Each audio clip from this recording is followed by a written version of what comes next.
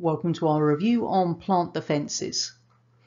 So the first thing we really need to know is that plants don't just have one type of defence mechanism, they've got two types of defence.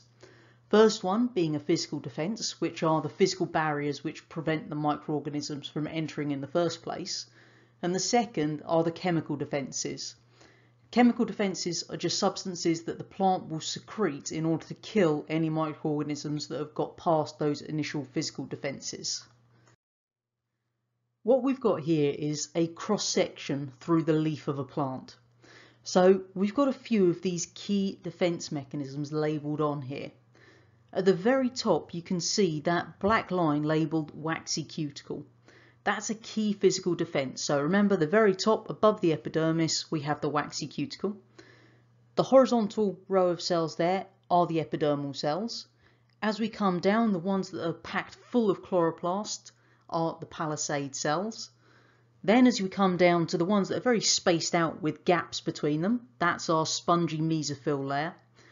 You will also find your xylem and your phloem tissue in there. Xylem transports water and minerals, phloem transports the sugars, and then we've got the lower epidermal cells, including the guard cells and the stomata.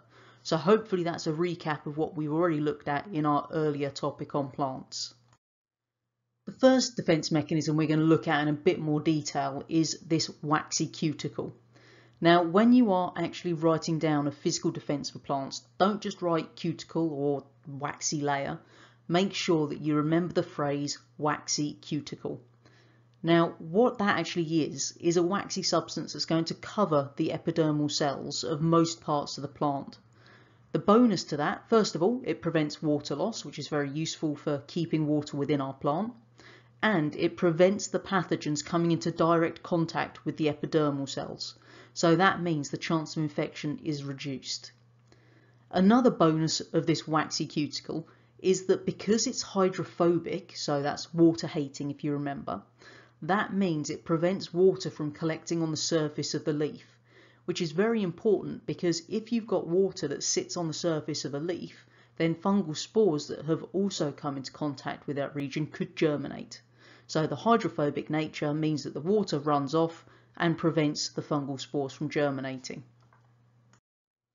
The second physical defence that we need to remember is the cell wall. Now, this is a major defence against both fungal and bacterial pathogens because it forms an excellent structural barrier. Now, every plant cell has a primary cell wall, and that's going to provide the structural support for the actual plant cell itself. Now, that primary cell wall is made mainly of cellulose fibres, which gives it both the strength and the flexibility. What we can also find is that those cellulose fibres are going to be cross-linked with other substances like pectin, and that forms a gel to help cement those neighbouring cells together. In addition to that primary cell wall, many cells also form the secondary cell wall, and that one develops inside the primary cell wall. The second type of defence mechanism that our plants have are chemical defences. Now, these are defensive chemicals which are produced inside the plant. So there are a few you really do need to remember, not only the name of, but also what they do. So the first one, citronella and pine resin, those both act as insect repellents. Obviously, if the insects are being repelled from the plant, they won't then cause the damage to allow the pathogens to gain entry. Pyrethins, these are going to be the insecticides, so they're going to kill any insects that come into contact with them. Phenols disrupt the bacterial cell wall, and defensins disrupt the cell membrane, so they both act as antibacterial compounds. We also have antifungal compounds, which are the chitinases, which break down the chitin which make up fungal cell walls, and also caffeine, which is toxic to fungi and insects. Last one on there, cyanide, is just generally toxic to pretty much any living thing it comes into contact with.